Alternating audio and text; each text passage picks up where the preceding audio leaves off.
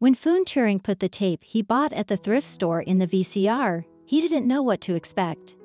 It could be just about anything, from a mysterious long-lost footage to a fairly boring home video.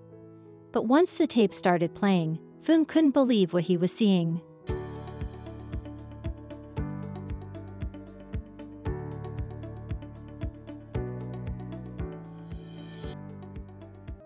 "33-year-old Foon, a computer programmer from California, likes to buy random things at his local thrift store.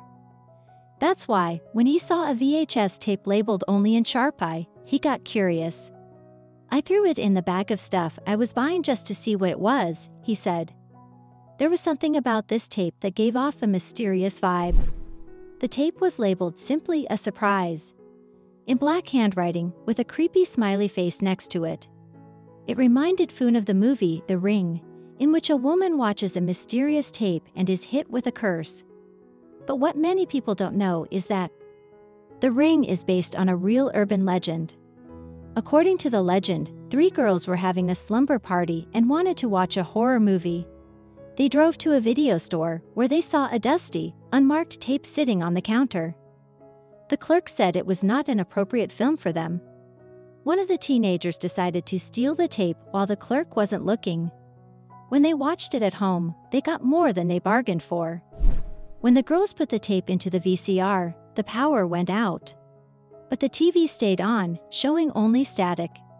Then a woman appeared, a ghastly face with sunken eyes. She spoke out a curse, saying anyone who heard her words would be punished within 2 days. Then the screen went black. The girls were terrified. 2 days later, they had vanished without a trace, never to be found. Could Foon's tape contain something just as disturbing? While urban legends are certainly intriguing, most people know they are heavily fictionalized. But that doesn't mean there aren't real tapes out there containing powerful footage that has been lost to mankind. If someone were to find a tape like that, there's no telling what impact it could have. Take, for example, the lost Pioneer tapes.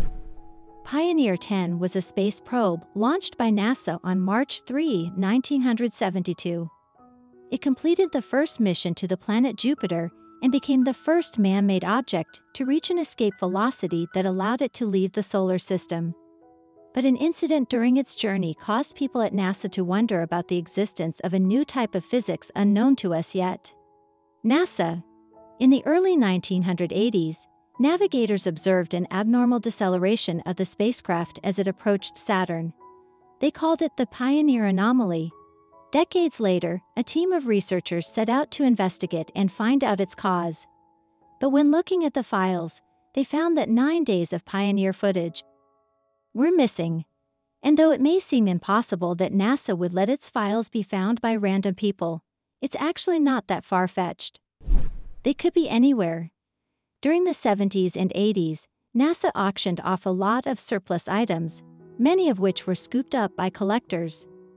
In fact, in 2015, more than 300 NASA files and tapes were found in a recently deceased man's basement in Pennsylvania. So it wouldn't be a stretch to think one could end up at a thrift store. Could Foon's surprise tape contain such valuable footage? There was only one way to find out. The moment of truth. Feeling the anticipation of his mystery videotape, Foon decided to record himself watching it. He connected his VCR to an old analog TV and put the tape inside. After a few seconds, the footage started playing. But it was only static. Foon's heart stopped. The haunted tape from the urban legend also started with static. But what came next shocked him even more. Never gonna. Music started playing. Foon saw the image of a young red-headed man, wearing 80s garb and dancing to the rhythm. It was the music video for Rick Astley's hit single, Never Gonna Give You Up. Foon stared at the TV speechless. Suddenly everything made sense, but he still couldn't believe he'd fallen for it. Successfully rickrolled. I was just shocked, remembers Foon. He had been rickrolled, a term used for the popular prank and internet meme. In what is typically called a bait and switch, unsuspecting victims are lured into clicking on a link purported to be something else, and then met with the Rick Astley video. It is widely known online, But Foon didn't think he'd see it on a VHS tape. A prank gone viral. I had seen this joke been done before like 10 years ago on the internet. I never expected someone to do this in an analog form, Foon said. Indeed, though Astley released the song in 1987, the meme originated well into the internet era. The first instance of the prank reportedly occurred in 2007 on the message board 4chan. It quickly became an internet phenomenon and soon made it out into the offline world. Popular TV shows like Family Guy and South Park have had episodes that feature rickrolling. Even high-profile figures haven't shied away from the prank.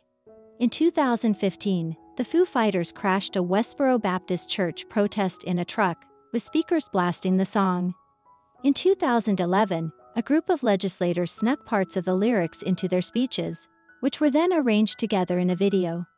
Even Astley himself has gone in on the joke. Rick Astley embraces it. During the 2008 Macy's Day Parade, a performance by characters from Foster's Home for Imaginary Friends was interrupted by Rick Astley, singing Never Gonna Give You Up to enraptured crowds.